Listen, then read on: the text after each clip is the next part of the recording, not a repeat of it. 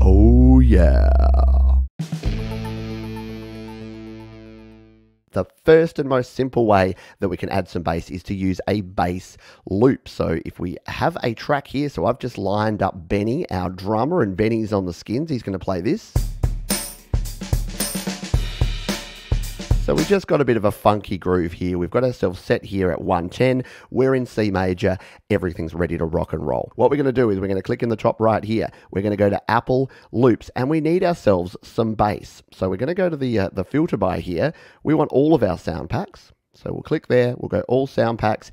And if we just type in here, bass, B-A-S-S, and hit the enter key there, we've got a whole bunch of different bass sounds that we can go with here. And there's a whole bunch of packs, there's a whole bunch of sound library packs, plenty of stuff here that you can check out. Now, one that I really like is from the Oak Felder pack, one of our producer packs here in GarageBand, and it's called this, the bow tie bass. And I reckon it's going to go nicely with Benny here. So let's preview it first by just tapping on it.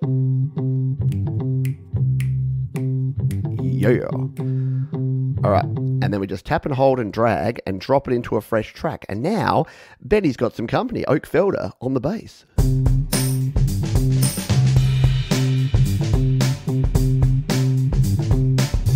Very cool. Now, you might have noticed here, I've given myself 1 bar lead in here. That's just sort of good habit that I get into to make sure that when I'm recording my bass, I can actually jump on in on this one. So all we need to do here is reduce the end of this one and then bring it out here so it's actually starting on that 2nd bar, so that we've got 8 bars of Benny and Oak, and then this is what our intro is going to sound like.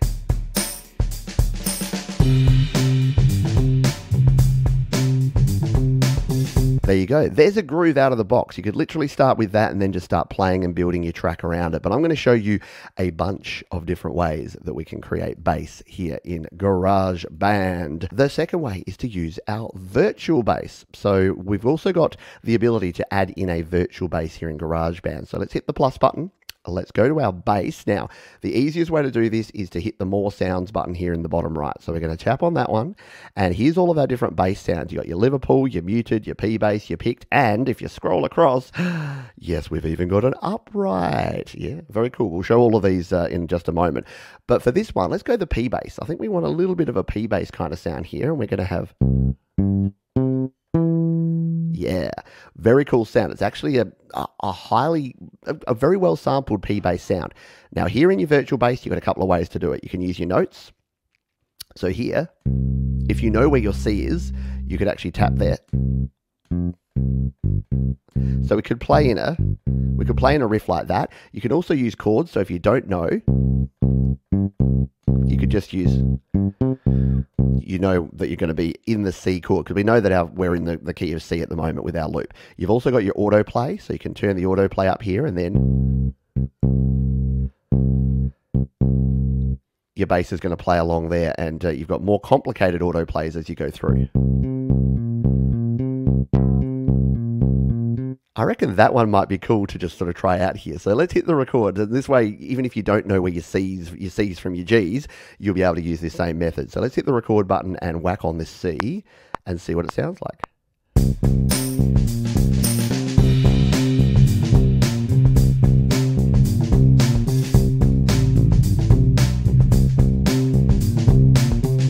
So yeah, it doesn't really go in with our Oak Felder sound, does it? But again, we started it on bar 1 there. We need to just drag it across to bar 2 to make sure it's in the right zone here. So if we play this and say we mute out Oak from our original loop,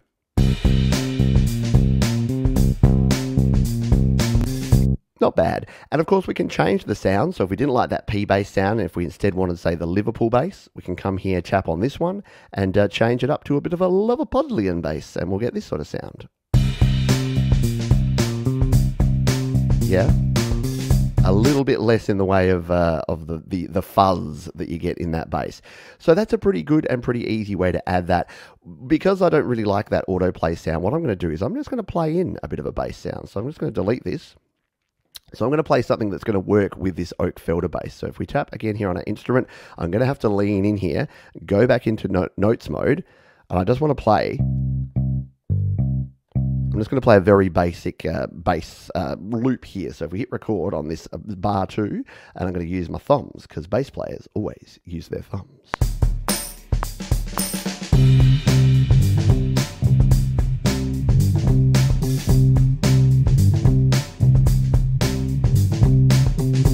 All right, there we go. We'll hit the pause button. So we've just put in a very basic sort of bass sound here. So there's our Liverpool bass. If we solo it, it's this. Just a nice sort of bass sound. And this one's actually going to play a little bit nicer with our original bass here.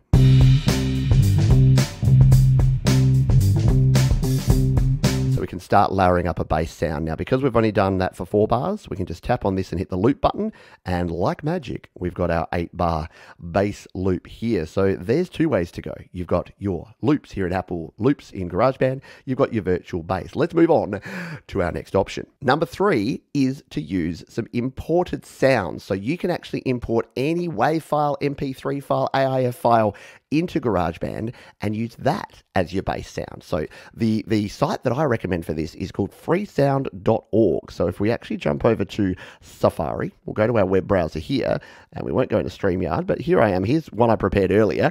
I've got it here to freesound.org, and what you can do is you can sign up for a free account at freesound.org, and if you search sounds, so in this case, I just know that I'm in 110 BPM. So I've searched bass, and I've searched 110 BPM. And I hit enter on that one, and it's going to jump in and start searching for some sounds. And I can grab any of these that I like. So here's this bassline synth 110 BPM. If we tap on this one, let's preview this sound and see what it's going to sound like. So if we hit the play button here, that's a different kind of sound. So maybe we wouldn't go with something like that. Let's just go back, because I think I saw this one. Yeah, what about this electric bass guitar loop? Let's tap on this one, and if we hit play on this, this one could work a little better, right? So if we want to use this in our GarageBand project, it's as simple as hitting the download button here in Safari. Now, you do have to be in Safari. It has the best download manager in iOS. So we're going to hit download, and it is going to download. You can see in the top right here, it started downloading. Definitely haven't tried this before in testing. There it is, it's downloaded. It's in our downloads folder. So we're ready to import this into GarageBand. So if we swap back over to our GarageBand project, we can go to our loops icon here. This time, instead of Apple loops, we're going to go to files, and we're going to browse items from our files app to jump in and try and find this one. Now, for whatever reason, there's something in Apple, in iOS at the moment, that it doesn't download to the downloads folder. It downloads here into your default files directory here in iCloud Drive, which is a bit weird, but we'll go with it for now. So we just need to tap on this one to import it. It's going to bring that loop that we downloaded into GarageBand. There it is. And now all we need to do is to preview it. We tap it. Tap again to go off, and let's just drag this in to a blank track right here on number 2. And because we know this is a 110 BPM, check it out. It's going to line right up there, and then all we need to do is tap again and loop it, and there you go. We've got a bass loop. So let's mute out our first 2 bass lines and see if we were going to be using this imported bass. We've now just added a brand new, fresh, completely different sound.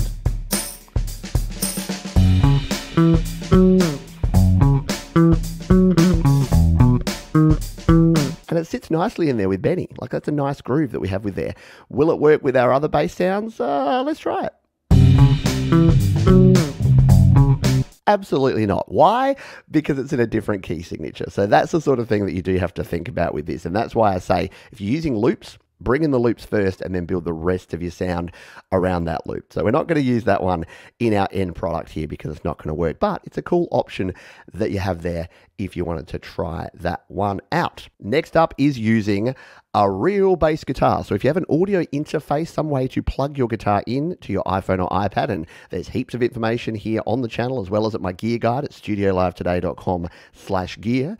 So I'm using the Steinberg UR22C, and I've got my bass plugged in to the second input here. So what I'm going to do is I'm going to hit the plus button here, and this time instead of going to the bass sound over here, I'm going to go to the bass amp simulator here.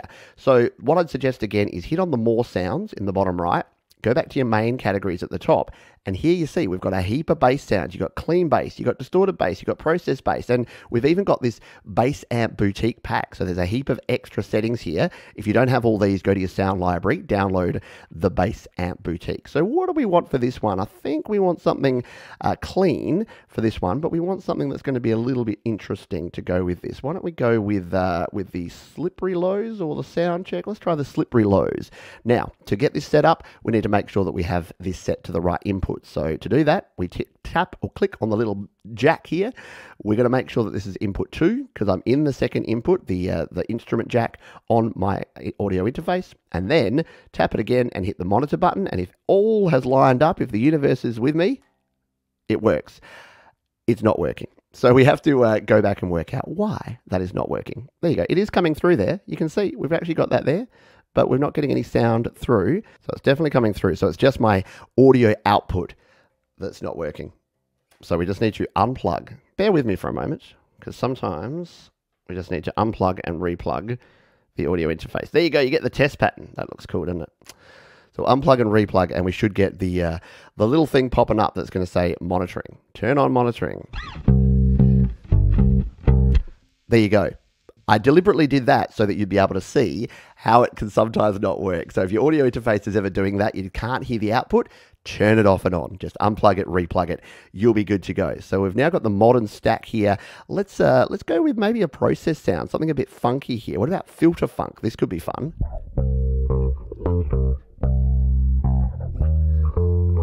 Yeah, I reckon this could be some fun. Let's have some fun with this funky bass. Now, I'm going to come in here and I'm going to mute out the other basses just so I'm not distracted by them.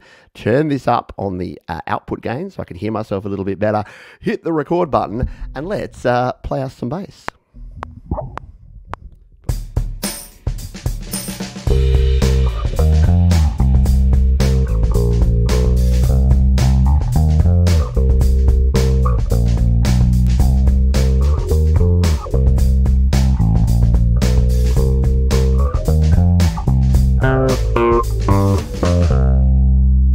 Oh yeah, a little bit of bass there on our, not quite slap bass, I can't slap it a bass, but there you go, there is our bass line ready to rock and roll. So now if we play this one back,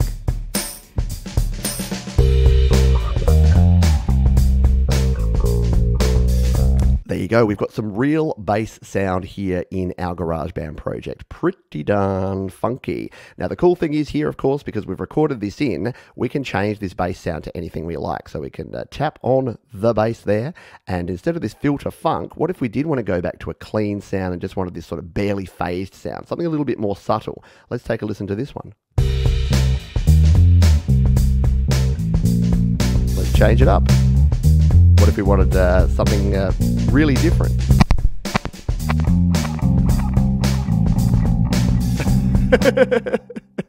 We definitely don't want that dispelling delays. That was a bad one. What about 80s Dreams? This one could be cool. I'm thinking we've got some delay and some chorus in this one.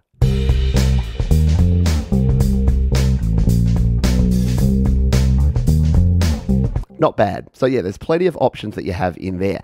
Now, the other thing that you can do is use not only just the built-in bass amp sounds, but you can add your own bass plugins. So there's a heap of cool bass plugins that you can use. The one that I recommend is the Mammoth bass, and I won't show it in this one, but there's a video that I'll link down below where you can check that one out. So if there aren't enough cool bass sounds in here and you want even more bass sounds, there's other cool bass amp sims that you can try here in GarageBand. One final bonus tip here when it comes to bass here in GarageBand is that we can actually use our bass amps with our regular virtual bass. So if you don't want to use loops, if you don't have your own bass and you're a bit sick of the old Liverpool sound, so this is the one we did before. What if we want this sound, but we want it to go through this amp? Well, there's a cool little workaround that we can do with that. So what we need to do is actually tap on this Liverpool bass, and we're going to hit the merge button here. So we'll hit that merge button, and that's going to bring this menu up. We just want that one. You can merge multiple tracks, but we just want this Liverpool bass. We're going to hit the merge button, and what this is going to do is it's going to turn that Liverpool bass into an audio track. So we'll turn it down a bit because it does normalize the volume up to the loudest it can be, and now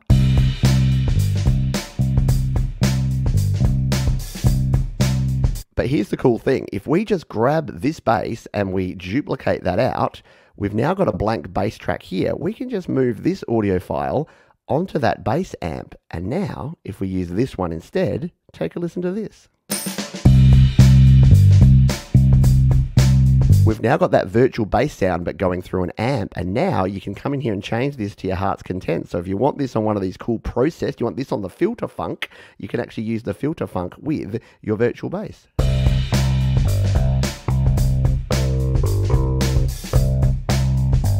So there you go. Even if you don't have your own bass, you can't plug in, you can't play a lick to save yourself, you can use your virtual bass, turn it into a bass amp sound, and you'll be good to go with your bass sounds here in GarageBand.